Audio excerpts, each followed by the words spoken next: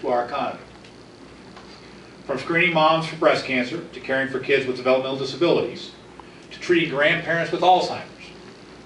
These caregivers work tirelessly to help folks in these communities lead healthy, productive lives. OMC is also this region's largest employer, providing good jobs and strengthening this community's economy. As was mentioned before, unfortunately right now, inaction by the Missouri General Assembly is having a real and harmful impact on hospitals and communities just like this one all across our great state. Here's why. Under the Affordable Care Act, federal payments to hospitals and healthcare providers are reduced, but states can make up for those cuts by reforming and expanding Medicaid, the state-federal partnership that provides healthcare to low-income children and their families. In Missouri, expanding Medicaid would provide affordable health coverage to 300,000 additional Missourians, folks who are working but don't have health insurance. Now, there are many reasons why this is important that we move forward with Medicaid this year.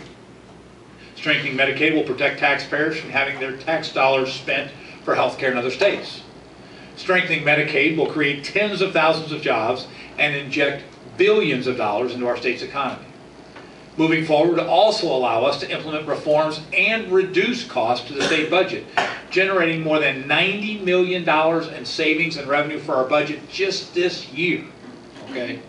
And it will allow hundreds, money we can use in schools and other things.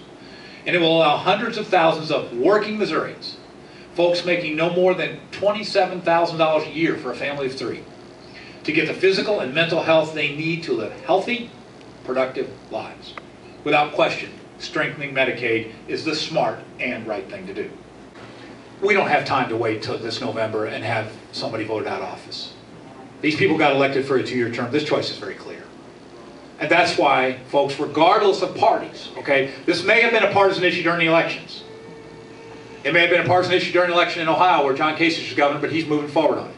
It may have been a partisan issue in Michigan where Rick Snyder is up for office, Republican governor, he's moving forward. Jan Brewer in Arizona, Republican, Butch Otter in Idaho. I mean, so the point is, I'm trying to keep this out of the context of a partisan political issue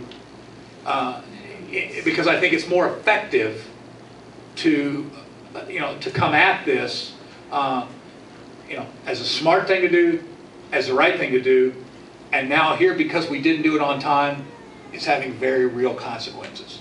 So rather than thinking about this as a campaign issue, I'm thinking about this as an education issue because I think that the facts are on our side, the need is on our side, and I think if we continue to press forward that the opportunity to get this done this year is very, very real.